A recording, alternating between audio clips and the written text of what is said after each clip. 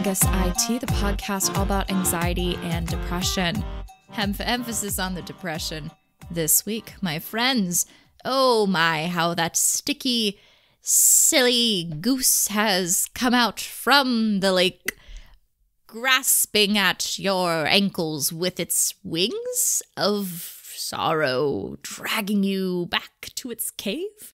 Anyway, I was recently depressed. I'd say I had a solid 2-week run there where it's hard because my depression is better now, but that doesn't mean it isn't great. So I still get depressed. It's just not as bad as it used to be, but I kind of forget that I can, still get depressed. Like I'm allowed to call when I'm feeling depressed. It's not failure that I've hit depression again. That's just how this thing works, this thing called bipolar. So it happens, and it happened. And I realized that I sometimes get rusty with my coping mechanisms. And when this hit, I was like, oh, hey, wait, I keep thinking about how when I do get depressed or anxious, it's been a while. So when it gets really heavy, I kind of forget what to do. So let me try to be more observant about what things are helping or how I'm feeling. So I did that. I tried to journal every day. I just was really aware of how I was feeling throughout the day, what made me feel worse, better, stay the same, what have you. So I figured I would go ahead and share some of the things that helped me. Now, I am not a medical professional whatsoever. I do not have the degrees or the official know-how. So this is just me and my experience sharing it with you. What I share may not work for you, and that's okay. We are not built the same way. So some things that may help me might not help you. You might have some things that would be awful for me to do, but really work well for you. So we're all our own person. If you do try to do any of the things that I do and it doesn't work, you're not wrong. I'm not wrong. We're just living our different lives. But yeah, I'm not a medical professional. If you have questions, you should go to them. I am just like a bubbling idiot over here. I ride the depression goose. The wings span across, the glint of a silver moon shining upon them as we peer into the lagoon of sorrows. I, the witch that sees all. So what I have realized over the years is that I am somebody who needs gentle little steps when I'm depressed, and that domino effects into me taking care of the bigger things. Signs that I'm depressed, I start spending money to feel better because who cares? And it's usually to buy food because I don't have food in my house, or whatever food I have is stuff I don't want to eat, which is confusing how that can happen when I'm my own human being and I do my own groceries and I have free will with what I buy. But yeah, you know how sometimes you're like, I don't know, I'll get this. I'm sure I'll want to eat that, and you never do. Like sometimes there was a big phase where I just was like, yeah, I'm really gonna like carrots. I fucking hate carrots. And I would just be like, I like the version of me that does eat carrots. She sounds healthy. Well, she doesn't exist, Elaine, and you just wasted $3, and now you have molded carrots, and you don't want to deal with them, and so they're just staying in your fridge, and thus your depression continues its happy little journey. Along with continuing to eat out, my sleep schedule gets messed up. Sometimes I want to sleep all the time. Most times, though, I just don't get great sleep. So I try to go to sleep and I just keep waking up tired. So I don't go back to sleep. I just exist when I'm tired. And then back in the olden days when I was really pumping my caffeine, I would then just, slam myself with some coffee or black tea, and that would not make things better. I would just be more alert, but still depressed.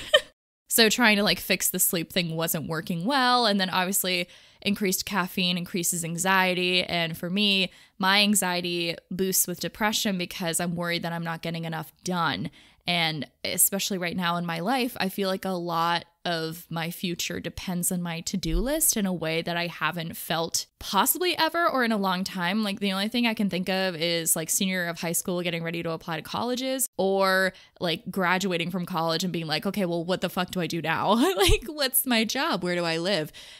So yeah, I'm in a space where honestly, like other people have the same 24 hours as me, and they like go out and they're like, yeah, I'm going to be a salesperson, or I'm just going to go for it. And it's like, for me, the past 2 weeks, I've been like, I can't even get myself to my computer until 2:00. And it's like, people like wake up at 7. They would have been able to accomplish so much more than me.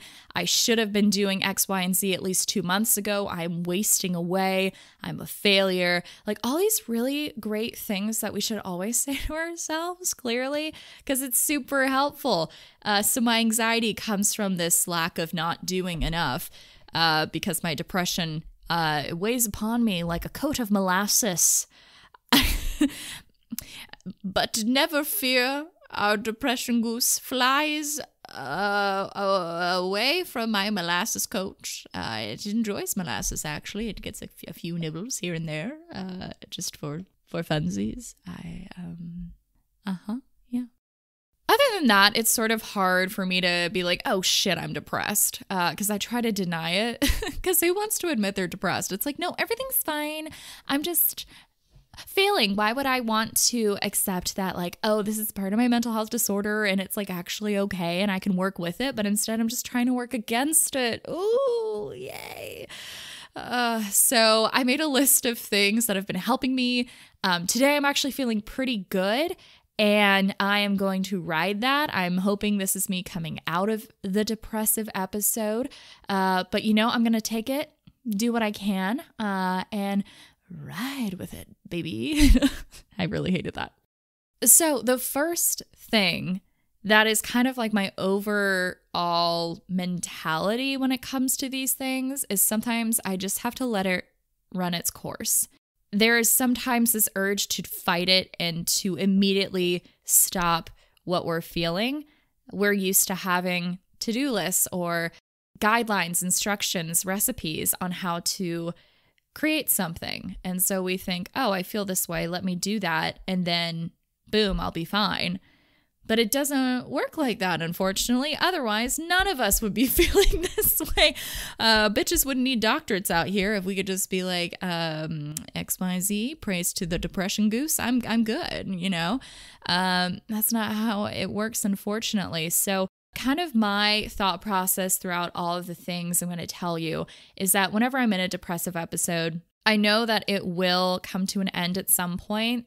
Even if, when I had it really bad and it would go for long stretches of time, I still had better days than others. And so just kind of running the course, like I am someone personally, I'll get sick of something that I haven't taken care of. So my house will get really, really gross. And that's not good. But I do have a breaking point where I'm like, okay, fuck it. I'm spending all day cleaning. And then I do get it all done. And I just try to ride that wave of energy or that inspiration.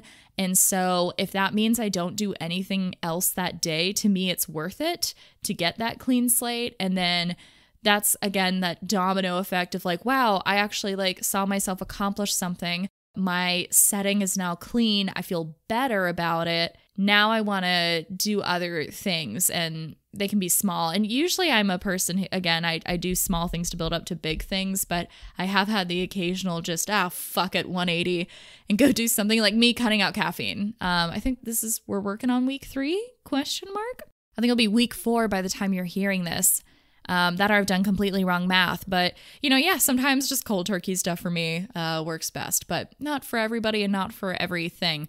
But mostly the letting it ride out philosophy is just to kind of go with grace. You can't stop it 100%. We do not have the elixir to depression.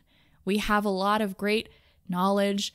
We have some medications, holistic options, whatever, what have you, what works. We have a lot of great ways to work with it, and it can very much be managed, but it can't be deleted. It can't just be like, oops, get a vaccine, you're done. So I think for me, it's always accepting like, okay, I'm not going to be able to get this completely to 100%. I am working at a 70% today, I'm not going to give myself the 100% to-do list if I'm working at 70%. So let me go and do that, because I bet I'll get more done if I approach it that way, that, oh, this is my energy level, this is what I will be able to accomplish, as opposed to being like, you aren't doing anything. How dare you? Let me just make you feel like trash, and then you end up not wanting to do anything. So just giving yourself the space. It's really hard for me because I have perfectionist tendencies. I have that, oh, you're not doing enough anxiety in the back of my head, and the idea of, oh, backing up, like, am I not just letting depression win at that point? Like, it's stopping me. But in my eyes, it's me working through it. It's a lot easier if I can ride on the goose's back down the river instead of trying to punch it out of the way, which, don't get me wrong, I would punch the depression goose. I am not opposed to this. If anybody wants to go goose hunting, let me know. But mostly, I just think it's a lot easier to be like, okay, hey, let me not be in denial. This is what it is. And now that I know what it is, let's do something about it. With the not doing enoughness, I definitely try to write down things I have accomplished, because my brain will just be like, I don't remember what happened today. You probably did nothing yet, shithead. In fact, I just said I've been depressed for 2 weeks. I think it's been 1, maybe 1.5. I don't know, but I think it's been 1. Yeah, I'm looking at the, see, I don't know. That's the beauty of time and depression, is that it's hard to know exactly when it started. And it's usually for me not, again, like a giant cliff, like, oh, I've woken up depressed. It's a slow creeper. That goose is a sneaky goose. And then I'm like, oh, it's been a week. I'm probably depressed. I will accept it now. So writing down what I've done that day is a good way to be like, you tricky bastard. No, I did do things today. I talked to friends, like people outside of my brain, which is clearly just a cesspool at that point. And I just kind of accept, like, okay, I didn't get as much as I wanted to. What can I do moving forward? I think cleanliness is a big thing that just kind of goes to the wayside for a lot of people who have depression. So for me, I try to focus on one little cleaning thing each day, just because it can build up. Mine kind of did that. And so I think it's overwhelming to try to do one of those mega cleaning days unless you get the jolt of energy that I sometimes do. And I'm like, dear God, clean this mess up. But I've been doing something where it's like, I need to do my dishes. I have half of my clean dishes in the dishwasher. I have a ton of dirty dishes outside of it. And I just was like, I have nothing to eat off of. But I, at least, instead of being like, well, that means I should go out and get like McDonald's or something, because then I don't need a plate, which, yes, is logic I've used before. I washed a single plate, and then I just used that plate for the whole day. But hey, I washed it, right? And I'm not adding to the pile. I'm just keeping the pile at the same level. And again, a lot of these things I'm about to say, they're not great. Don't get me wrong, but it's somewhere to start. And so I wash the plate, and then like I'll be like, okay, like let me wash a knife to go with it. And then before you know it, I've kind of washed a couple of things. Not everything, but just enough where it's like, okay, I'm going to be healthy today and not eat off of like 2-day-old dishes. Not that I've done that. I think trash is the biggest one. So what I do is, in my head, it's like, oh, okay, you either do it all or you do nothing. And so I would just let my trash build up. And then if I couldn't fit it in the trash can, I just leave it on the counter. Which adds to the kitchen sorrow. And what I started doing is that, hey, okay, I don't feel like walking to the dumpster. Let me at least take out the trash. I can put it on my like porch. Even if I would just move it towards the door, so the next time I go out the door, I'll take it. Or again, for me, I wear down. So if I look at it for multiple days on end, I'll finally be like, oh my God, get out of my life. And then I'll probably take out the recycling as well. But that way I can at least put in a new trash bag, because at that point it is more important that all the trash is in trash bags than necessarily me getting all the trash to the dumpster. It's one of those concessions I'm willing to make just so I can try to then alleviate space off the kitchen counter. It looks nicer. I do more dishes. See, they all connect in a secret little way. The food thing is the biggest. And just as a society, apparently we spend a lot of money getting takeout. For me, it's like a dopamine rush. I'm like, oh, this is so nice. It's like fun to get people to make food for me. And so a lot of it isn't even necessarily about the food. It's just more the joy of going outside and getting a little treat. And so when you're depressed, you're like, wow, I'd really like to feel that. And so you just go out a lot and you spend a lot of money on that in the end. And the food you're eating, it doesn't have a lot of nutrition. And so you continue to feel very sleepy, and now you're groggy and you don't feel amazing. So I recommend, and this is what I do a giant grocery run. And it is okay if these groceries aren't perfect. And I don't ever, when I'm really depressed, I do not try to get ingredients where I have to spend a lot of time cooking a meal, like an hour-long cooking session. No, that will never happen. I will look at it and then I'll be like, that is a lot of energy I don't have. It will all rot and I will continue to get my McDonald's, Wendy's, and Taco Bell, which kind of defeats the purpose. And then you waste money again. So what I do is I do realistic grocery shopping. It's okay. I'm not here trying to be a perfect saint of kitchenly concoctions. Can you tell I don't really cook? But get meals that are really easy to make or they're already ready-made. So like frozen meals, I get it. They're not the healthiest thing, but right now we're aiming for eating food and also not going out all the damn time, saving some money. So yes, if you get a Hungry Man frozen whatever, it's not perfect, but at least you're eating and you're having like set meals, right? So again, this is me. What I do is I compromise. And then eventually I'm like, okay, I have the energy now that I haven't agonized over making dinner. Maybe I'll go to sleep now or something like that. So some ideas are like cereal, sandwiches, raisin boxes, yogurt, pretzels, soup. Oh, soup is so easy. It's a dump and go. Me after Taco Bell. Oh, okay, wait, the dinosaur oatmeal. The oatmeal where it starts as dinosaur eggs and then you pour in the water and you stir and then the eggs are born into dinosaurs. Y'all, that shit's thebomb.com. And then even like cracker packets or granola bars or something. Things that are very easy that you can put together and will suffice as meals instead of just eating the same bag of chips for 2 days or the same pizza for 2 days. Like it'll at least give you a variety of things. I don't even realize how anxious I get when I open my fridge. I'm like, nothing's like really in there. I have to go out again, even though it's like the thrill is there, but it's kind of worn off. And I'm like, okay, well, I'm a piece of shit having to spend my money again. And I know that this is awful. I keep going out. Like I'm really unhealthy. But when I open up my fridge and I see there are a ton of options, I'm like, okay, and this is all doable. I feel good. I'm excited. I am taking care of myself.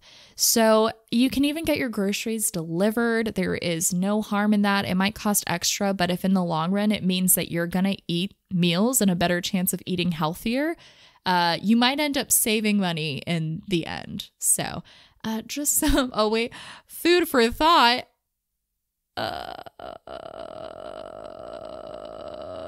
I'm so depressed. Okay, sleep. Pesky little bastard. I just haven't slept for a week. I think last night was finally the night I fell asleep. Now, I had a lot of anxiety because I needed maintenance to come out and fix a leaky toilet I've had for maybe a month or two. It doesn't matter. Anyway, I put in the maintenance request, and now that I work from home, I was going to be here when they arrived. And the last time that happened, it was really uncomfortably awkward, and I didn't want to go through that. And again, I'm depressed, so everything is just really heightened in my senses of awkwardness. And I was like, oh God. And the bigger reason why I didn't actually get anybody out there was because, oh gosh, this is so embarrassing. So I didn't have maintenance out there for the longest time because my bathroom was disgusting. And that was one of those things, again, where it was slowly wearing on me. I was like, this is gross. I don't want this. And so it finally hit me. I was like, I'm doing it. Fuck it. So I just got in there and I cleaned everything, and it's so nice. It feels so good. And then I was like, okay, I cleaned it, and now I will call maintenance to come in there so I don't feel as embarrassed. Anyway, I spent 2 days because they didn't come on the first day, which was very stressful, just trying to hide. But there's nowhere to really go. And also I have Fern, my dog. And so I don't really want to leave her there. I've left her there before, back when I worked in the office, and she seemed to not be a problem, but I didn't want her to like attack. So there's not like a lot of great places to go with your dog right now. Like, I guess I could sit outside of a Starbucks, but Anyway, so I did that for 2 days in a row, and Fern's birthday was on Thursday, and so we went to the dog park for a whole hour. I walked her around, and then I took her to McDonald's, and by the end, we'd been gone for like 2 hours, 2.5 hours, and they'd come while I was gone. I don't remember what the point of this story was. Hold on. There was a point. Wait, it's coming back to me. It was somehow, we started with sleep, and then we ended up talking about toy. Oh, I've just been really anxious about that. And so I wasn't sleeping. That was the story. Wow. Okay. Brain fog. Hi. How are you? Please go away. Thank you for coming. Goodbye. I was afraid maintenance would come in the morning. And so even though I wanted to try to sleep in to catch up on everything, I thought it'd be even more awkward if I was in my pajamas and answered the door, or even worse, I didn't wake up and then suddenly there's just like a man in my home fixing a toilet, probably thinking I'm not there. Do I awkwardly pretend I don't exist? Do I announce myself? Does Fern bark? What happens? I don't know. A lot of fictitious ideas came to my mind about what could happen. It really wasn't going to be that big of a deal.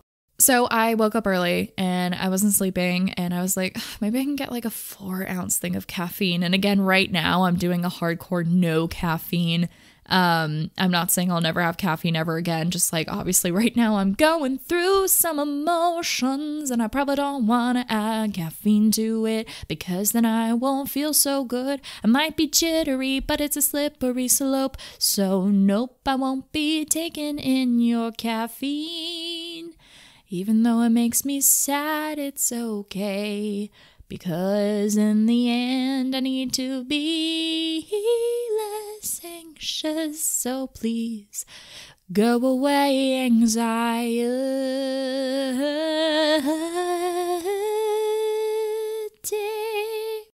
Sleep. We were talking about sleep. Please finish the thought about sleep. Okay. You just need to sleep. God, if you're not sleeping, like sleep affects so much shit. So make sure you get your sleep. And honestly, if you're really tired, just try to set timers for your naps. I wouldn't let it completely take over your day if you're having the depression where you just want to sleep all the time. But if you need to take like a short nap, go ahead and do it. But just try to set a timer and then either make an appointment so you have to get up or something that would motivate you to at least get out of bed. Like, if you at least take your naps on the couch instead of your actual bed, I would consider that progress, right? A baby step. And so just keep doing things like that. Maybe, and you know, for me, caffeine does not work. Caffeine might work for you, okay? Everybody's their own body chemistry finanza. Finanza? Is that a word? Hold on. Let me check. When I Googled Finanza, the Seneca Lake Duck Hunters Club Finanza, 3 exclamation points. Let's see. Dedicated to environmental conservation, preservation of wildlife, habitat, shooting sports, and hunter safety education. Well, that's so cute. I don't see anything about the Finanza though, but they have a cute little duck logo and I see no geese. And so I am all about that. Wait. Are you telling me that I Google Finanza and I just happen to look up people who shoot birds? And I've been talking about a fucking goose this whole time? See, why is this the kind of fate shit I get? Can't I win the lottery instead of finding the fucking Seneca Lake Duck Hunters Association? I fucking cry. Okay. Back to sleeping. Just do it. I'm done. I can't try to do it. Oh, the last thing I was trying to say about fucking sleep is that if you need to let yourself sleep in on a certain day or you need to take a nap and you're not someone who does it, just let yourself do it. I tend to be really bad about naps. So like today, for example, I think a reason why I'm feeling better is I just let myself sleep in. If you have a job, maybe like set up a fake phone call on your calendar. Like no shame here. Just do what you got to do. And give yourself that time because you will feel so much better just getting the right amount of sleep. And again, if you're sleepy, just try to come up with things that motivate you or sleep in different places because if you're in your bed the whole time, bed is where you sleep. And so you're more likely to keep sleeping. So I don't know, just some thoughts that went all over the place. Wow, that was a wild ride. Okay, moving on. Literally moving. So exercise is really beautiful. It brings all these chemicals. I always feel better after I exercise. It's a big thing to get me to get out of my depression. However, low energy, low motivation, don't want to exercise, mostly because I associate exercise when I'm depressed with failure because I'm not able to do the moves as much as I would want to. A lot of people don't know this, but you do actually get physical symptoms with depression. It's not just how you feel. It's more like your muscles ache, you feel weaker, you can't do as much. And so if you're already somebody who feels insecure about your fitness level and then you try to go do something and it just fails in your mind, you're like, I don't want to feel that way again. Let me just sit on my couch and eat chips, which will still make me feel sad. If anything, I'll feel worse because I'll be like, I am a failure. But moving is really helpful, especially if you get out of your house or, again, not in your bed, not on your couch. And so I have had to relearn what exercise means to me. Oh my gosh, 5th grade Elaine writing an essay over here. What exercise means to me. So I kind of forget that like walking counts. Walking, like a 5-minute arm exercise you can find on YouTube. Like, I think we have this all or nothing mentality a lot of times where to exercise and work out properly, you need to be sweating. You probably need to do it for an hour, and it needs to have the warm up, the middle, the cool down, all that stuff. But if you're depressed, hey, that might not be happening for you. And so I would just say, do what you can. For me, I've been taking Fern for really long walks, and I kind of forget that in my mind. It's like, oh, I guess this is exercise. But to me, why I like to call it movement is because then it removes that like negative connotation I have with exercise when I'm depressed. So again, just a bunch of mind games. I'm very tricky with myself and the goose. I'm done talking about the goose. A lot of us have been ingrained to think that, oh, when you exercise, it's about losing weight. But it's really more about a mindset, in my opinion. And I'm actually excited. A lot of the fitness influencers I follow, like the Fitness Marshal, they really emphasize like, hey, like we're being healthy here, but really this is all about having fun and it's about your mood. We're all different and we're just all here to have a good time. Don't think of it as, oh, I have to do this to lose weight. Think of it more of like, I'm just going to move so that my body is like, hey, I did a little movement today. That's good. It'll create a little bit of the endorphin dolphins. It's been so long since I've said that. The endorphin dolphins. Oh my goodness. Hi guys. And the serotonin snakes don't like that. And the dopamine donkeys. Routine is also very helpful. I actually let myself have a really long ass morning routine this past week and it has helped, even though I feel like, oh, if I had started at 7 o'clock, like all these other people have the same 24 hours of me and they accomplish so much more. If I had been waking up at 7 2 months ago, I'd be so far ahead, but no, I'm lazy. I'm not doing this shit. No, don't do that. What works for other people does not work for you. And right now you are depressed and you have to lean into it. If you had a cold, you wouldn't go run the marathon. Okay, right? It'd be a snotty fest. Maybe you would. I don't know. But like, it doesn't sound pleasant, right? So work with it. If you have a cold, maybe you just roll on the floor. I don't know. I don't know. What do you do? Oh, Jesus God, keep going, Elaine. So just make sure that you do things that you enjoy in the morning so that you have a nice place to start with in the day. For me, I do breathing exercises, I shower, I make breakfast, I watch this cute British show. It's All Creatures Great and Small. I take Fern for a long walk, and then I make tea, and then I start planning my day. And since I slept in today, that didn't all really come to an end until noon. And you know what? I am here, I am recording, and I feel great. And I have no regrets because I let my depressed brain ease into the day. It didn't feel as much pressure. On the days when I force it to try to do that like 9 to 5, like go, go, go, I put all the to-dos on my plate and I beat myself up. And then I actually get nothing done because it all stresses me. So in a weird way, it might feel like you're getting less done, but there's actually a chance you are accomplishing more because you're giving yourself the energy to do it. Quickly go through these last few. Look at your credit cards. Give yourself the shock so you stop emotional spending. You'll be like, oh, yeah, okay, whatever. Open up your bank account and look at it for like 2 minutes. This one will take you a minute and it will change you, I promise. Even if you still kind of don't care, at least be cognizant of how things are going. But for me, I'll be like, especially now where I don't have like the set income kind of thing. I'm like, oh, Jesus, Elaine, what are you doing? So shock yourself like that. It's pretty easy. And then the last big thing, take the path of least resistance. There are some things where it's just okay to, again, lean in or join into what your depression is already feeling, but you can hack it, like it's like, oh, you're going to do this. And you can be like, psych bitch. So for example, instead of just having a single glass of water, right? You get your water and then you sit on the couch and then you're depressed and you don't want to get up. You finish that water and then you're done. You're not going to get up again. Okay. Life hack, fill up a giant water bottle so you drink more. And then you might still not want to get up, but the time overlap is that you will end up still drinking more water, which in the end makes your body happier and gives you more of a chance to feel some energy, right?